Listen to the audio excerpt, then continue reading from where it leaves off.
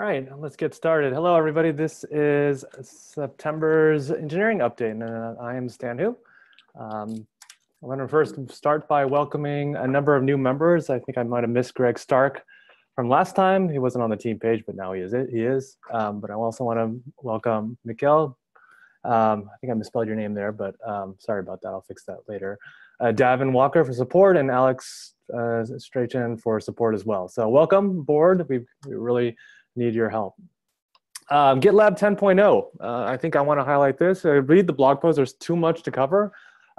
This is the draft post. It's not actually published yet, but I encourage everybody to read it. The big highlights from 10.0 are going to be auto DevOps, the new navigation, but there's a ton of other stuff in there that I'm really excited about.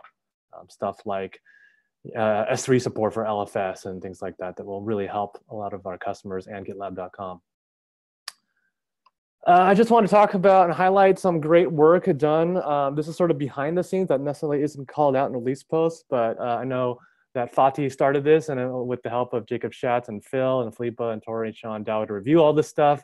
Basically, they took our existing issues and issues discussions and refactored it in Vue.js. Well, that had two benefits. One, it decreased the technical debt because it's much easier to test and debug issues with code written in Vue.js, but also it made things faster because instead of loading everything at once, we are now loading the page and then pulling in other things asynchronously. So in some ways, it's not exactly a direct performance improvement because we're moving stuff outside of the load, but at least users perceive that the initial load will be faster.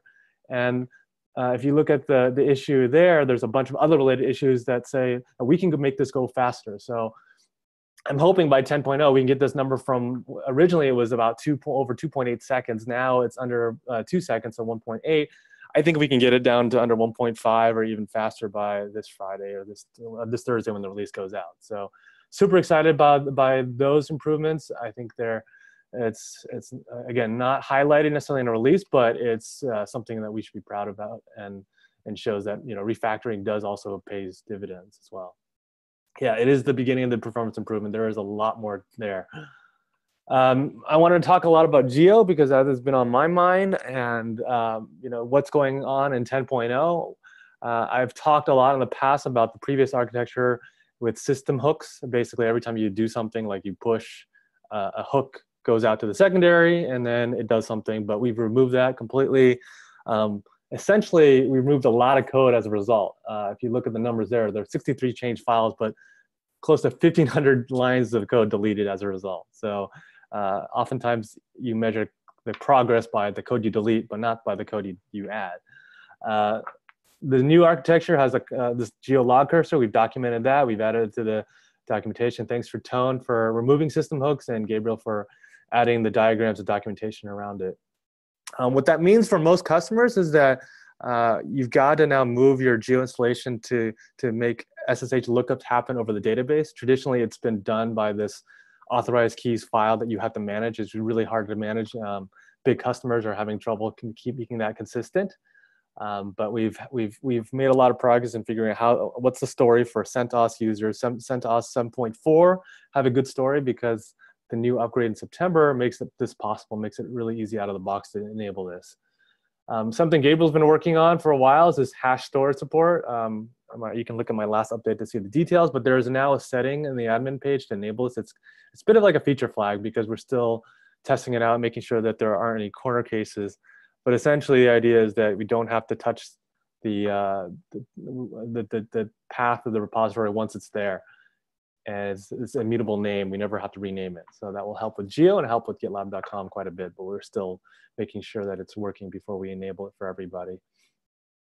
There were a bunch of security fixes. Nick came in right away and just saw immediately some potential security holes and patched them right away. So those went out with 9.5 and also with 10.0. And then we fixed some other customer issues. For example, a customer had an issue cloning LFS objects from a secondary, and we fixed that pretty quickly in 9.5.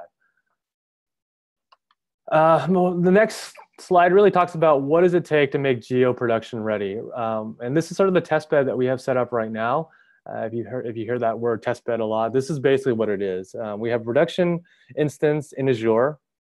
It has a sanitized copy of GitLab.com's database. It also has one file server from GitLab.com. There are in total of 16, I believe. So we've only taken one, just take a snapshot of one of them.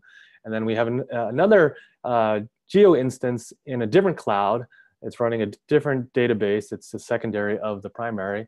And then also a separate file server. So we're essentially trying to test GitLab.com, or at least some subset of it, and just see how this performs.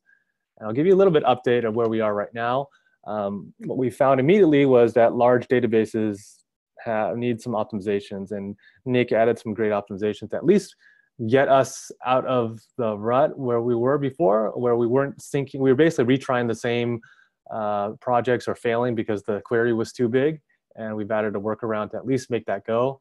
In 10.0, we've identified that we want to use Postgres foreign data wrappers because we have a primary database on the secondary and also a tracking database on the secondary to track what we've downloaded and what we haven't downloaded. And so this foreign data wrappers allows us to tie these two databases together in a nice way and make queries that are less expensive. Yeah, we're also testing Geo. That's bigger than any customer that we have. I've been on calls almost every day last week with customers setting up Geo, and they have far fewer repositories. And Geo seems to work for them right now. We've worked out some issues and we've identified them, but it's at least we're progressing and getting customers using it. For GitLab.com, repositories are still syncing way too slowly. They're going, but they're way too slow right now. You can see at the chart below.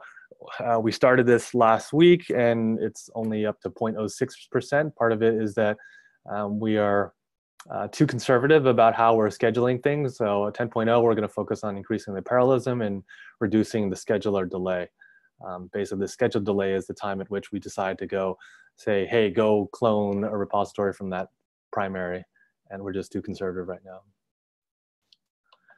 I wanted to highlight sort of the work that we've done over the last releases and just see what our time is being spent on bugs from previous release. So these are called regressions, bugs that surfaced from the current release, things that worked in the previous release no longer work. And the blue line is the number of closed issues. The red line is the total closed issues for that release. And then the orange line is percentage of the issues relating to that. So you can see in 9.0, about 20% of it was regressions. It crept up to 40%. 9.4, it came down to 20%, but it's 9.5, it's closer to 40%. So it's not great to keep introducing new things, but we're spending a lot of time trying to fix customer-related problems or things that surface, and we're going to have to figure out ways to address this so that we're spending less time fixing things that we broke and getting ahead of that. And to be fair, some of the stuff, the regressions, are things that we saw in release candidates, so they didn't actually get out to customers.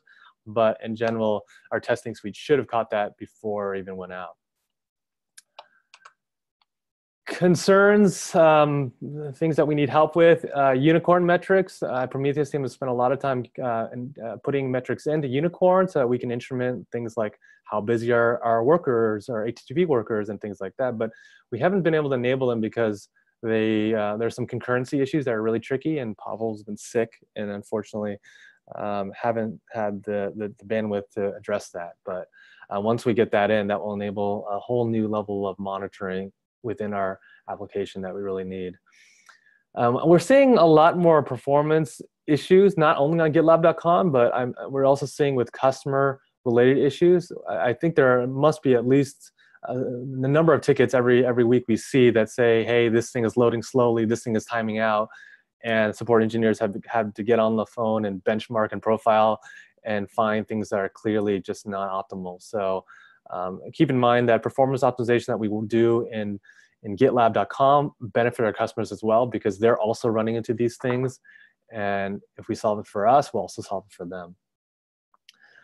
We're still getting a lot of error 500s, things that shouldn't happen. We should be more graceful about failing, for example. So if we don't have a commit, for example, we shouldn't totally bomb out unloading a merge request. We should at least load some stuff.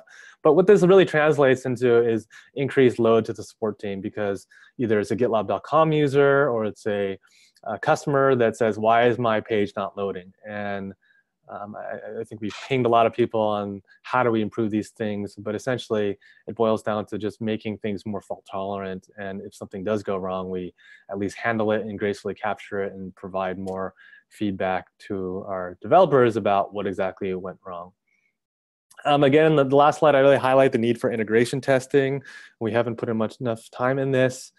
For example, LDAP logins, Google Auth have at some point this past release is broken for people, and that's really unacceptable because that is fundamental to GitLab. To get into GitLab, you need to be able to log in, and we have unit tests, but in the end, things have to be tested as a whole. So there's a great project called GitLab QA. If you haven't looked at it, it's a great framework to add these integration tests. We need to put more time and effort into those things so we reduce the regressions, reduce the amount of time we're spending on fixing things, and more time worrying about the cool stuff that we want to build.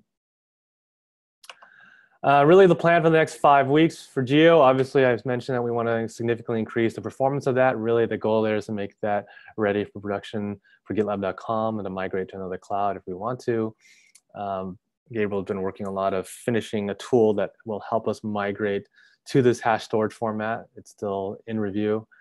Sid mentioned this NFS circuit breaker that will enable availability on GitLab.com, that we're still improving that, and there are still some cases we need to handle so that it doesn't get too trigger happy. We need to reduce the amount of false positives there and have the unicorn metrics to monitor that as well.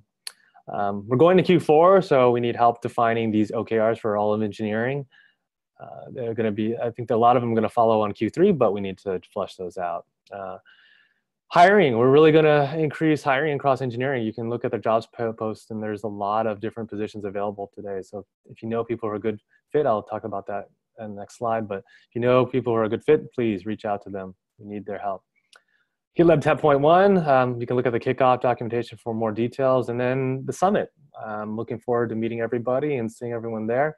That will coincide with the release of 10.1. So it'll be exciting to be in the same place when the release actually goes out. I think last time in Austin, it went out the following Saturday of the summit, which is not ideal because people had to travel and get back. So hiring, as I said, there's a lot of positions open, anywhere from the Geo lead to front and back end developers. And yes, there is a referral bonus. Thanks for that reminder, Sasha. Any questions?